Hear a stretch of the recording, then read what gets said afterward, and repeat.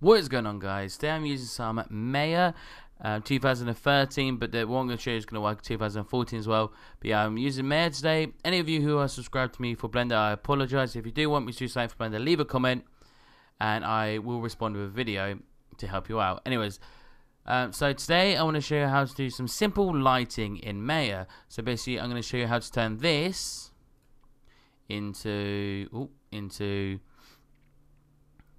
this. It's a bit bright, but have real-time shadows and have a lot better lighting system. But yeah, overall turn that into that. If I change the angle a little bit, you might be able to see a little bit better.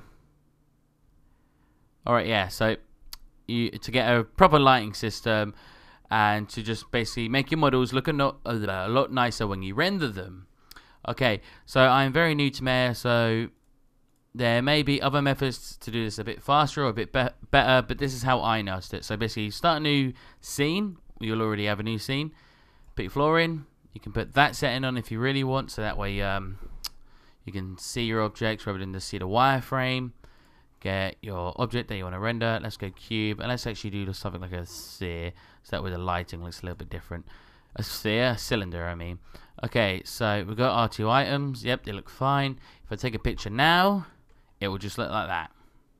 No lighting and very, very basic shading, just very block shaded. Okay, so now let's move on from there. And basically, when you first load up your program, you will not have this option, mental ray. You will not have mental ray there. You might, if you're lucky, but usually it's disabled when you first get the program. So basically go Window, go Settings, Preferences, Plugin Manager. You will start at the top, scroll down, and Maya Toma.mml, turn these on so they'll look like unticked. Tick them both.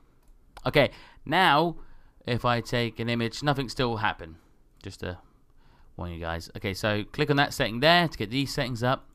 Now turn that to mental ray and get all these extra options. Nothing really needs to be changed here except maybe the resolution. Turn it to full HD or whatever your resolution your screen is, and that should be completely fine. I'm not really going to go into detail of any of the other options, but to go straight to indirect lighting, physical sun and sky, click create. Now as soon as I do that, that will put on final gathering. What final gathering does is add lighting to the entire scene, and also when you click physical sun and sky, you'll get this spawn in the center. If I had nothing on my screen at the didn't put any meshes in, you would see that, but it basically spawns in the center of the environment. So click that from underneath, as I can, because I can't do it because the cube's in the way.